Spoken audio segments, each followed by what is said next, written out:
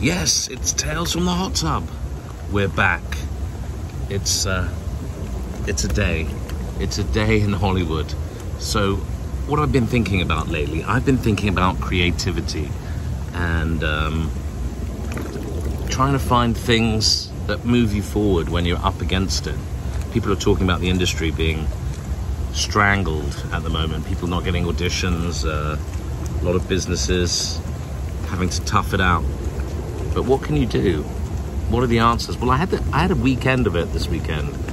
I ended up doing accent coaching. Well, I was getting accent coaching, working with a very good accent coach in the UK via Zoom, Alex Dunmore, and I'd been working on a specific accent, a Welsh accent actually, for something, and then I decided to carry on working on some more accents. You know, work on my American, level it up. Let's tweak it. Let's make it specific. What else can I do? Then I went to a film screening, The Woman and the Sea, fantastic, Daisy Ridley. That was fun. Ended up seeing a Groundling show. Wasn't a very good one, but went and saw it.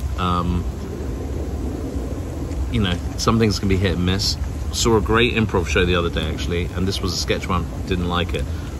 But there you go. You're out there getting inspired, seeing what you can do.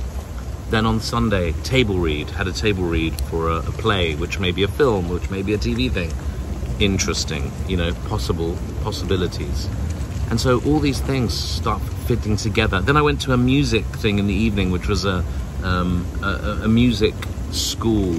Their students were performing, which happened to be very good. Bumped into an old friend there, met people, you know, just things are happening. And that was just the weekend when things seem to be quiet. So, you know, there are possibilities, and so you have to keeping on pushing through those quiet moments, because those quiet moments are actually the moments where all the stuff that you've worked on is still working. It's still happening in the background. It hasn't disappeared. Just because you haven't had a response, a result, anything, you're still building up connections, context, experience.